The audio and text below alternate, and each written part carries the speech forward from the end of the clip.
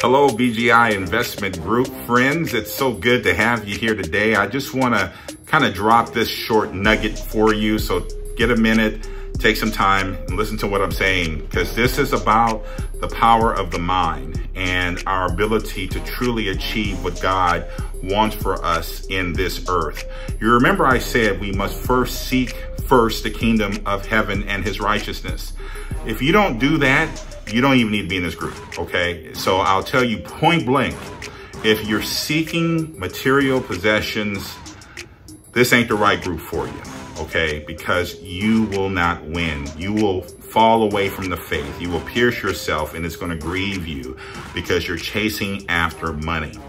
But God understands that while we are foreigners in this world, because we are his, we are kingdom citizens. You don't see the kingdom, but the kingdom comes through you through the wisdom. I was sharing with someone just a short time ago about the true power which comes from the kingdom. A lot of you are waiting for folks to lay hands on you and all this stuff. And we know that the word of God says that, people will lay on hands and so forth. But let's be clear where the power really is. It's in the knowledge that comes from God. It's the wisdom of God that is able to overthrow anything that is waging war against you.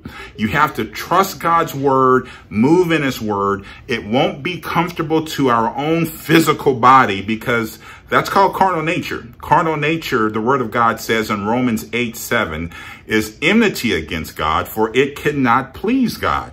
So anything that God gives us, the wisdom to build wealth, is going to be hard for our physical person to accept. And so that's why we have to first seek him, so that we can understand that he wants nothing but the best for us. Now I want to deal with John 10:10. The enemy comes to steal, kill, and destroy. But Jesus says, Yeshua, his Hebrew name, I have come to give you life, and that you might have it more abundantly. Now, I know that there's been perversion around abundance, what that looks like, and you see a lot of people just profiting and so forth.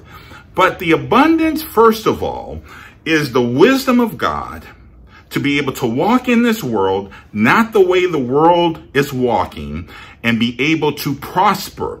But first, you have to be content with what God has already given you. And if you are, then he will add things on to you. Now, when you get to this place, this is the fundamental point for those of you in this investing group. I want you to hear this. The world, which is apart from God, the secular world, it needs you to be a consumer. In other words, you will spend your money on things that make you feel good in the moment, and you'll never really have anything, which means that you'll have to continue in the rat race, getting money to buy things that you want but don't add value to your life or to your children's life. It gives you a feel good at that moment, but you're not building an inheritance. So what you're literally doing is you are training your kids to be consumers and make other people wealthy. They never want you to transition your thinking from being a consumer to being an owner, to building wealth, as opposed to consuming things that make other people rich.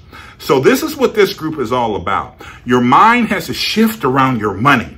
Your mind has to shift around what you think you need to make yourself happy. Your mind has to shift from your comfort zone that is really tearing you apart as you blame other people for why you feel the way you feel, and then you use your resources to escape your reality. In other words, you go spend your money on things that decrease in value because you can't deal with the fact that you're unwilling to embrace new knowledge that grows your thinking, that then grows your decisions. And now when you grow in maturity around your money, you can buy things that add value. You can build wealth. Now, for those of you who started a little late, you may be building wealth right now that you may never use. And you have to be okay with that, because you're leaving an inheritance, but your behavior now in accumulating wealth to help other people is going to bless your descendants. That's what this is about. For those of you who are in this group at an early age, listen, take advantage of the knowledge, but first seek God. Make sure your heart is right with God, because if it's not, you won't understand what's going on in here. Listen, there's a lot to be said But what I want you to get from this message, you have to stop being a consumer-focused person. You got to go to the store to get this latest thing that just everybody's talking about. Oh, I got to escape my reality that my comfort zone has created that has caused me some pain, but I'm blaming everybody else. So I'm going to take my money and I'm going to go down to the casino. I'm going to take my money and I'm going to go buy this or that. See, the devil wants to keep you in a jail cell called your comfort zone. God wants to expand your mind so that your comfort zone doesn't cause you to be depressed, anxiety, all of this stuff. It's called maturity. Be willing to grow. There's information that will add on to what you already know. Don't be combative to it. Accept it, especially when it's coming from the Word of God. And then He will grow you in understanding. So, for those of you right now, I know some of you are still struggling around investing. We're focusing on the stock market because that's one avenue of investing. But there's so many more that I'm going to share with you later on. But for the sake of this time in this season, we're going to get you up to speed on leaving an inheritance, building generational wealth. That's something that rich folks don't want you to do. They want you to go out and buy that big screen TV. They want you to go buy that Gucci bag. They want you to do all this stuff. And there's nothing wrong with a Gucci bag. And there's nothing wrong with a big screen TV. But wouldn't it be nice if right now you're sacrificing and you're investing your resources into things that generate wealth for you? 5 to 10 years from now, if you want a big screen TV, that asset sitting in your portfolio is generating dividends that you can pull from to buy the TV. You didn't even have to work for that. You literally made a decision to invest in something that adds value over time. And now the money is working for you. The wealth gap gets bigger because wealthy people, rich people, people who do have some understanding, their money is working for them now. They didn't go out and splurge and buy flat screen TVs and all of this stuff that decreases in value. They spent the early part of their life buying assets that generate revenue. A lot of folks, because of our consumer mind, got to have it right now. We don't stick with anything long enough. Even businesses, things that we might have started and stopped because it's not generating the kind of money that we need to feed that need to go out and buy some stuff right now. Mindsets have got to change. So that's why I'm here today in our BGI, by God Inspired Investment Group, to let you know that your thinking has got to change.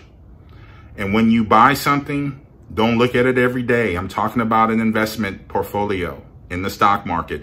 Don't look at it like it's the casino. Don't look at it like it's going to go up 200% tomorrow. You got to be okay with buying it and forgetting about it and letting it grow as you continue to gobble up other stuff over time. And when the time is right, you'll thank me. It might be 10 years from now, 15 years from now. And if you don't live to see 10 years from now or 15 years from now, your children have an inheritance. Blessed is the one who leaves an inheritance for his children and his descendants, or her children and her descendants. Now, the inheritance is not just money. The inheritance is the knowledge of God that you chose to follow. Proverbs 3, verses 5 and 6. I will trust in the Lord with all my heart.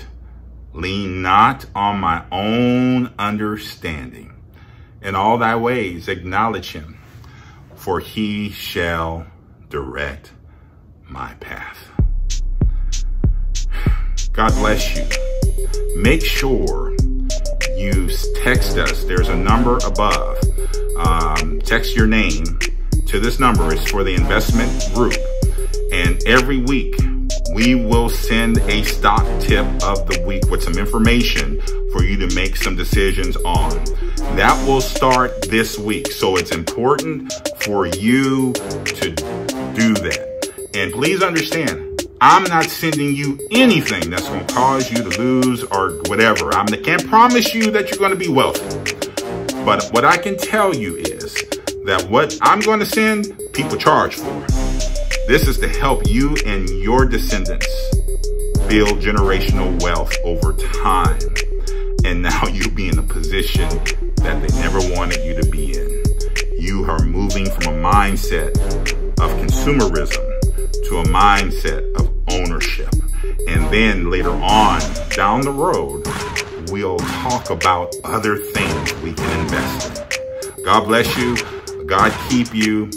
And invite more people to this group. If it's blessed you, invite them. We'll talk to you later. Bye-bye.